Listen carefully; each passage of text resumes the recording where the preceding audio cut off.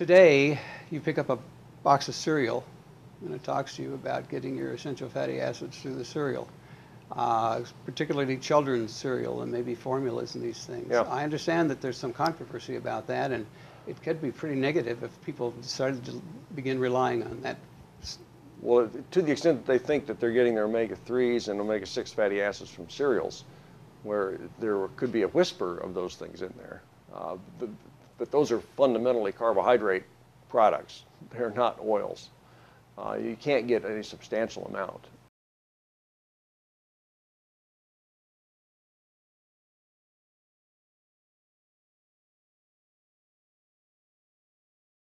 For breastfeeding, I think that's certainly far superior. But that kind of fortification is good. I think we're going to start to see, with a new development from Monsanto, they have genetically modified soybeans so that the soybean, which already has a little bit of the plant omega-3 in it, in soybean oil, about 7% of soybean oil is ALA, the plant omega-3. They have produced a strain of soybeans that makes another omega-3 fatty acid. That's the next metabolic step up from ALA. Because when we eat ALA ourselves, it has to be, in order to provide the fish oil, turn into the fish oil omega-3, this has got to go through several metabolic steps. The first step is the biggest hurdle, and most of the ALA does not get past step 1 to get converted up to EPA. But what Monsanto's done is they have taken genes from other plants and put them into soybeans and made the ALA that's naturally in soybeans go up over that.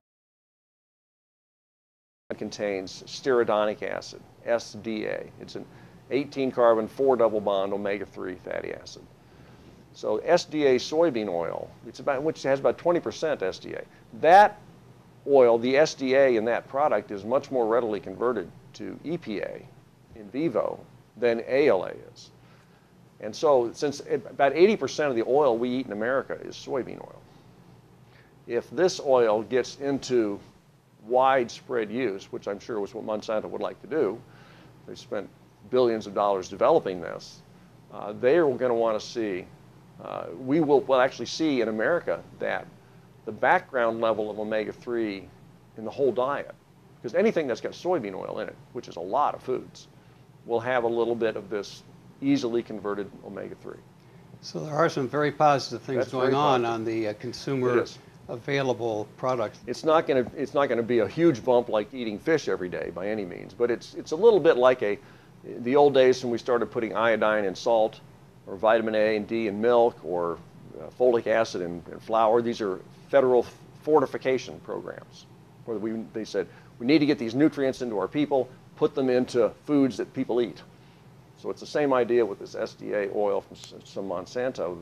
It's going to just raise that background level of omega-3 a little bit for everybody, which is it's a public health approach to raising omega-3 levels. And there's other things going on too, of course. They're trying to genetically modify products to have actual EPA and DHA in them. That's not naturally there. So a lot of interest in this. Well, it's very encouraging, and I think we just need to understand our sources and realize that our doctor is our partner. Yes. And then to see that the people that we have influence on can take advantage of it, particularly those that are looking at having and raising children. Yes, absolutely. Thank you. Thank you.